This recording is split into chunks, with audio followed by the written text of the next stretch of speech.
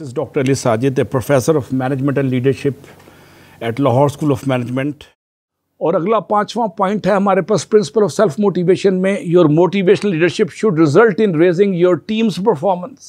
और उनकी team performance इतनी बढ़ाएं, उनको इतना इनकरेज करें, इतना हिम्मत बताएं, इतना हौसला दें कि they should think to go beyond the there acceptable limitations. वो कहते हैं कि अपनी लिमिटेशन से बाहर निकल के, विकेट से बाहर निकल के खेलने का सोचें वो। अब बेसिकली मेरा जॉब, आपकी success as a engineering manager depends किस पे करती है? हमारी एबिलिटी टू मोटिवेट। अगर हम मोटिवेट करते हैं तो हमारी काफ़ी खामियां बच जाती हैं, और अगर हम मोटिवेट नहीं करते और हमारे में काफ़ी खूबियां हैं तो फिर भी हम इदारे को बतरीके ऐसा चला नहीं पाएंगे। उसमें बेहतरी, उसकी कारकर्दगी, अफादियत, इस्तेदाद कार, एफिशिएंसी और इफेक्टिवनेस को हम नहीं इंक्रीज़ कर पाएंगे। तो आप देख रहे हैं कि आज की सुबह हम सिंपली मोटिवेशन के फ़वाइद पे गौर कर रहे हैं, जिससे इदारे की कारकर्दगी बजा तौर पर 2 गुना, 10 गुना, 50 गुना, सर्टन केस में 100 गुना तक जाती है।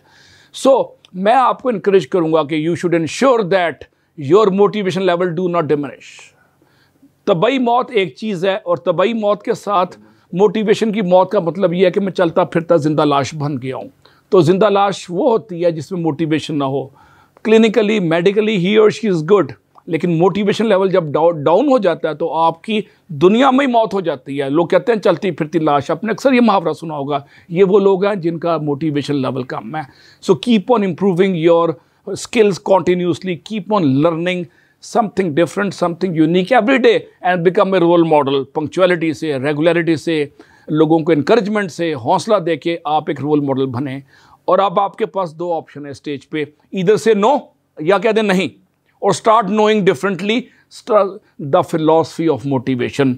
बिकॉज विदाउट प्रॉपर मोटिवेशन क्या होता है? There is no action, no change, no results, know learning, no progress, no momentum, no development, hence no future, no life, and no meaning, no purpose, no fulfilment.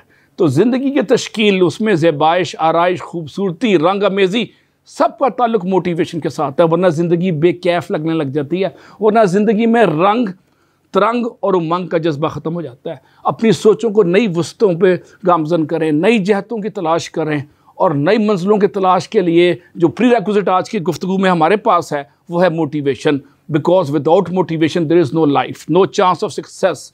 So start knowing differently the new angles of life.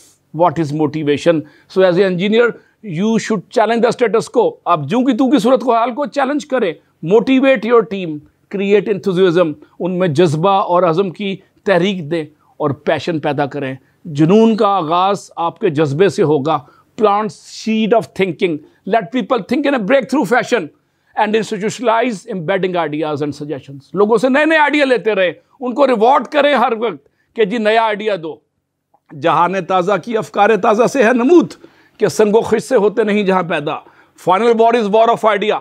For one good idea you need to have a lot of ideas. So keep on pushing your team to give new ideas, to do the same old thing from different angle, from the fresh angle, with this in A simplified version. Try to simplify the process through the great ideas of your team. Try to incorporate the best idea of the month reward in your offices, ताकि best idea से process को simplify करें, लोगों के लिए आसानियाँ पैदा करें।